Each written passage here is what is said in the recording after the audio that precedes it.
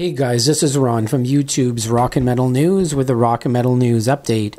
Static-X are set to release a new documentary film on the band called Evil Disco, The Rise, Fall, and Regeneration of Static-X. They have now released the first trailer for that film as of March the 23rd. You can check it out in the link in the description on YouTube, as this date is the 25th anniversary of the release date of their debut album, Wisconsin Death Trip. Numerous guests gave interviews in the film, including members of Fear Factory, Jane's Addiction, Hatebreed, and more. Static-X refer to their brand of industrial metal as Evil Disco.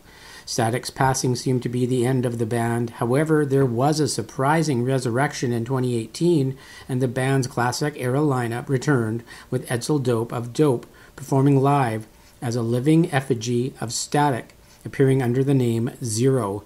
2 albums featuring recordings that were constructed around the songs left behind by Static, and various tours have since followed. So check it out, and can't wait for this. This should be a very interesting documentary for sure. So check out the trailer.